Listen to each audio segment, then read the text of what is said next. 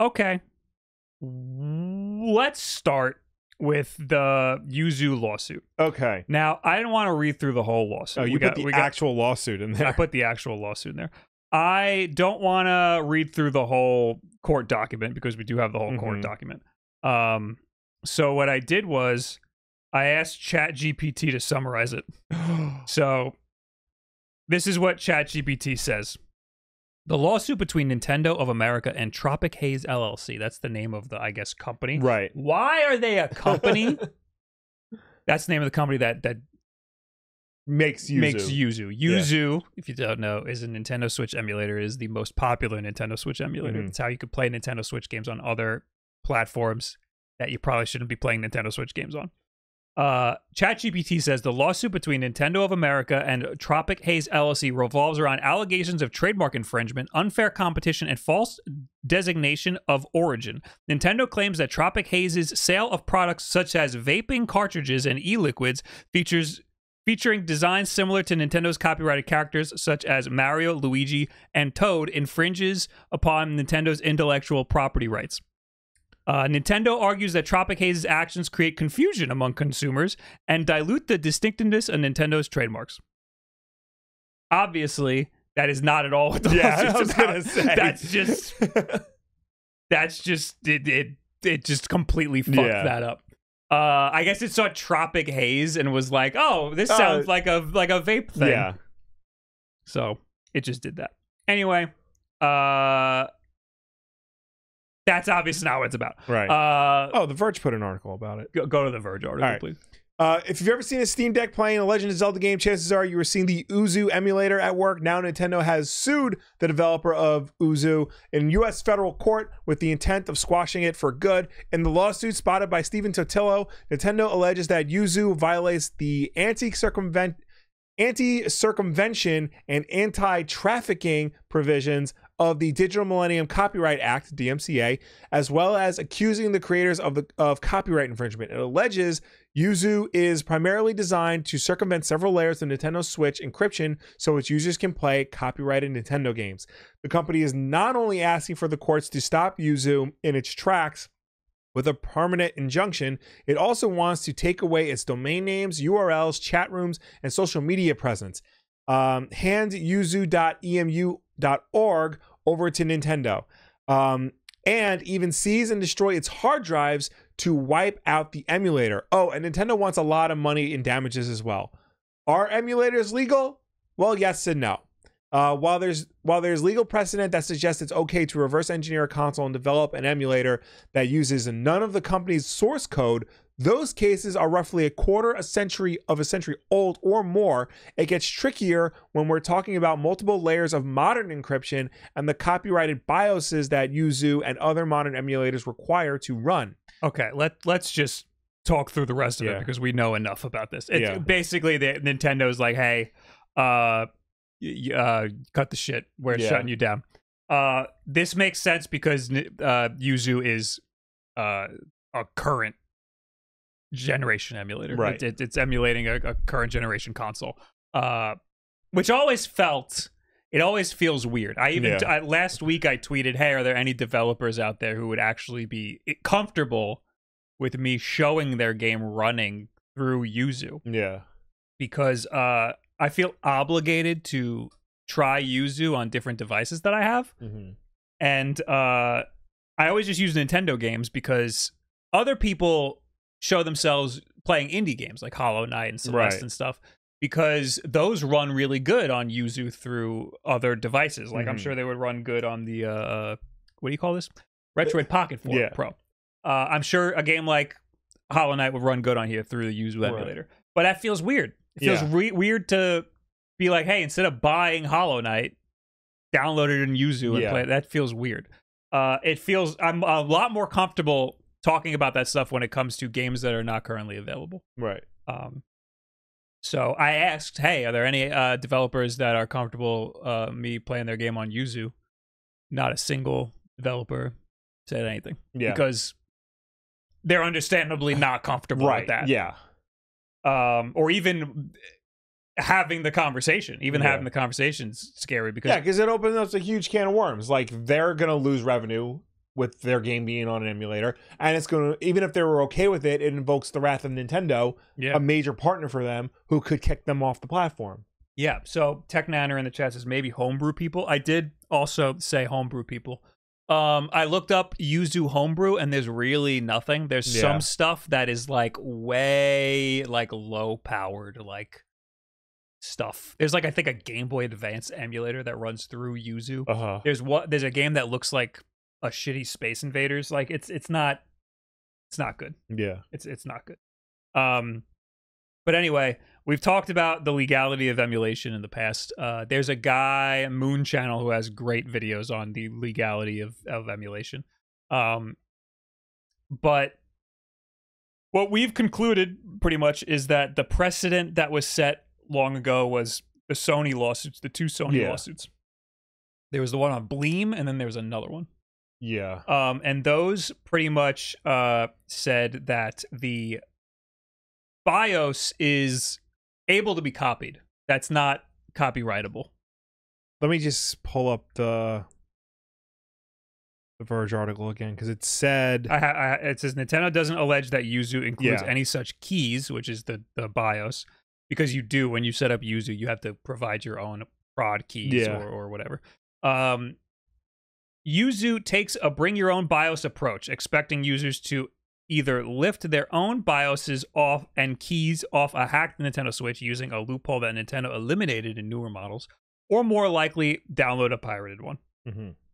So instead, Nintendo's arguing that Yuzu is knowingly facilitating piracy at a console scale. So the previous precedents that were set with the PlayStation stuff seems to make people believe that emulators have legal precedent to be around. Like there's no real reason why a company would win a lawsuit like this. Right. But I think that over 20 years have gone by, things are a lot different now, and I think that big corporations have a lot more legal leeway. Yeah, I think they have a lot more power to bully their way into getting things done their way. Yeah, I think that back then courts had a lot less tech savvy, and they still don't, but they have more now. Yeah, and they were a lot more willing to side with the smaller people, and now that's not the case. Now it's I'm terrified what this could do. Yeah, I mean, taking down Yuzu is one thing, but we've also seen Nintendo go after emulator sites. Like sites that sell not sell, but like offer the ROMs to their history of games and have those get taken down.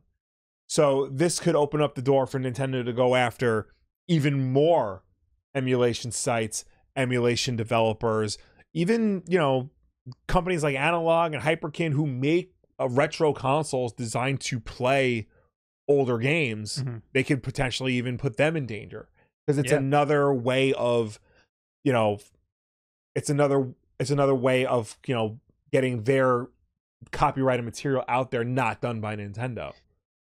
Yeah, if they are able to win a case like this, it could set a precedent that emulators aren't legal, or that BIOSes even aren't legal anymore. And you could just, because Analog put out the cores for Game Boy Advance and Game Boy and stuff. They did it under a pseudonym, but it could be very easily traced back. So they could be taken down in that way. There's a lot of different ways that Nintendo could use to take down all of these other emerging technologies and all of these other software companies and stuff. One of the scariest things in this lawsuit, which is why I brought up the whole lawsuit document, is that they're arguing that Yuzu made it so that people can play Tears of the Kingdom early, and that made promotion a lot harder and made people not want to look at Twitter. Stealth, our buddy Stealth, is here. They put him in the court document. And his tweet says, Tears of the Kingdom leaked, so there are new screenshots floating around. I've waited 4+ years for the game. We are so close to release. I'm trying so hard not to see anything. It's a shame this regularly happens for big games. And then here's more tweets that they put in the court document. So and then there's Discord stuff. I looked at that and I was like, oh no, I gotta make sure nobody I know is in the Discord document. But they're not above going after creators either. They went after Point Crow last year, and that's not gonna. I mean, those are just DMCA's. They're not gonna. But they do threaten legal action.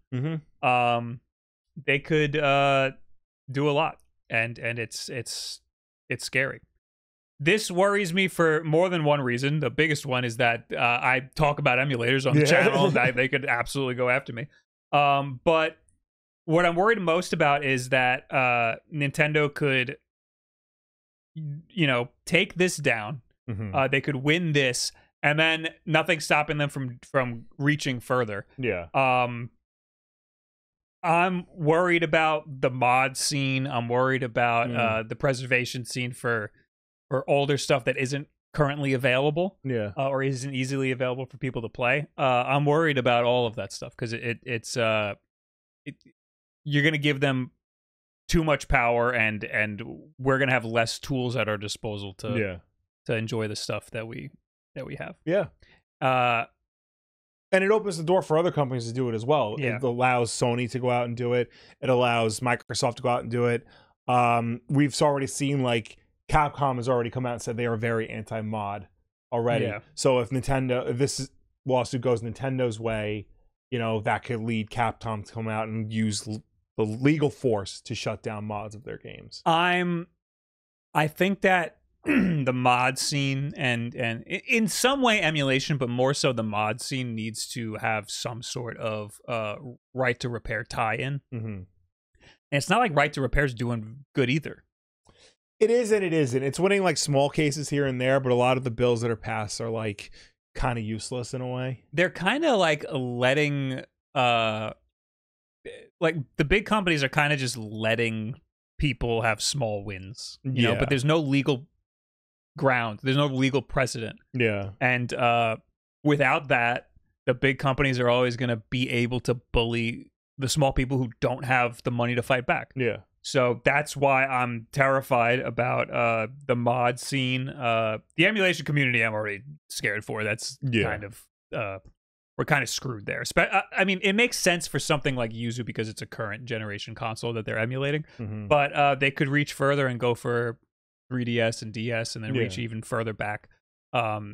So that is scary. I like having something on my computer that allows me to fuck around with old games that I own in a way that I couldn't before. I own it, so I should be able to mess around with it. Even games that you don't own that are no longer in circulation anymore. And there are a lot of games like that. There are a lot of games that you just cannot get. Like, period. The old example used to be GoldenEye, but now I can think of like Eternal Darkness on the GameCube.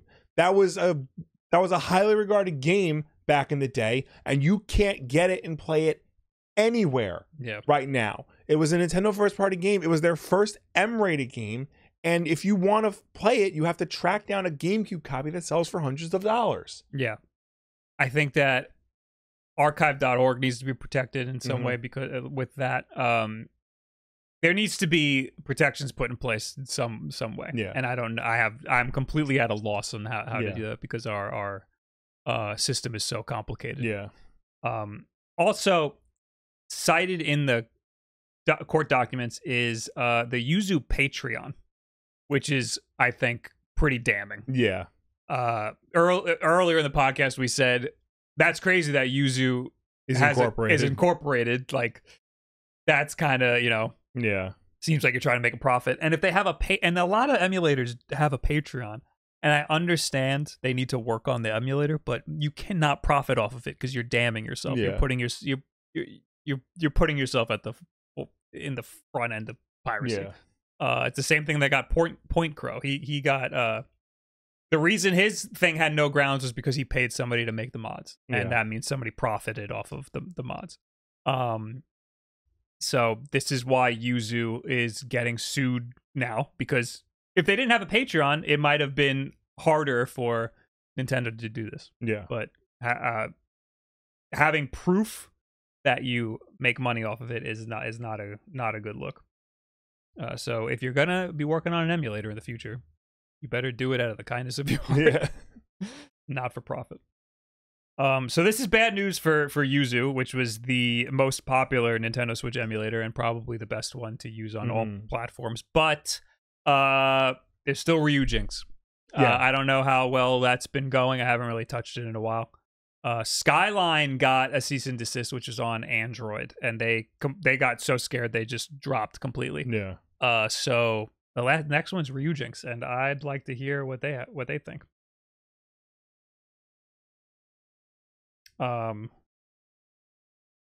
Anyway, I'm gonna read notifications because I forgot to do it at the top of the show. Funyuns are tasty. Thanks for the 12 months. I had a great gym trip today. 838 pounds at the leg press for 7. You're 838 pounds? No wonder you like Funyuns so much. Yeah. Lay off the Funyuns. Real House, thanks for the 31 months. 31 months, that's a lot of Dunkachinos. DJ Skeletor, thanks for the 5 gifted subs. Dano Mac, thanks for the 14 months. Happy anniversary to us, Bob. Happy anniversary. N64 Boss, thanks for gifting a sub. 13X Gaming, thanks for the sub. And Mackenzie, thanks for the 20 months. Sir Graphic Tufter says the lawsuit seems to be partially about illegally obtained cryptographic keys. Yeah, those are the prod keys that we were talking about earlier. Yeah, I think it's well known and easily argued that most of the people who are using those are not obtaining them through legitimate means. Because it's just so much harder to get them legitimately. Yeah. Also, they're arguing that the big argument here is that Yuzu allows people to play a stolen game. Yeah. And they have like examples of recent releases and examples of Yuzu updating their software to play the recent releases, some of which aren't even available yet. Right. And that's pretty damning because it means that they obtained it illegally and then edited their software to run it better. Just got here. Not sure you mentioned that Yuzu Patreon brings in nearly $30,000 a month. I mean, that'll do it. No, that's the big thing. Like, anytime revenue is happening, like that's gonna set off Nintendo's lawyers. Yeah, and when you're getting that much money a month, well, at least they can afford lawyers. Yeah. Hey, maybe they can. Maybe they've been smart. Maybe that's what the Patreon is for. Yeah, maybe it's just for like a war chest in case this happens. Honestly, that would be the best case scenario because my big fear is that there's nobody who could fight against the likes of Nintendo, right? In favor of right to repair and the right to modify stuff. And the best case scenario is that they've been banking all of this money and then they're gonna use it for legal fees. Yeah, but that I'll believe that when I see it. I don't think that there's any possibility that they were that they were thinking that hard about it. Wood says 30,000. Who wants to make an emulator with me? Oh God. Anyway, I guess that's all we need to talk about with the Yuzu lawsuit. There's a very long court document. I guess 41 pages, but still 41 pages is a lot for legal speak. But they show Discord messages and stuff. I linked it in the Twitch chat. Yeah. I'll link it again and I'll put it in the YouTube chat too. It's just good to skim through to look at all. Oh, I can't link it in the YouTube chat. Sorry. It's good to skim through so you can see all the cute little pictures in the Discord messages and stuff. But yeah, I'm scared. Do any legal experts in the chat or politicians in the chat that want to tell us what we can do for the right to repair? Yeah, let us know. I'd love to know. Is Bob in the document? No. Well, I hope not. I only looked at the pictures. I think you shared the link with the GPT and not the document itself. You shared the link to the GPT, the chat GPT. To the chat GPT I just shared the link. Okay. I shared the link. You shared something. You people are dumb. Yeah. Yuzu page where I got the number for those interested in this courses. Oh yeah, it's literally their page. Yeah, and like they're I don't know. There's like a lot of emulators do this. They have Patreons, and sometimes they have features that they release early, and you have to subscribe to the Patreon in order to use it. And I'm scared for those people.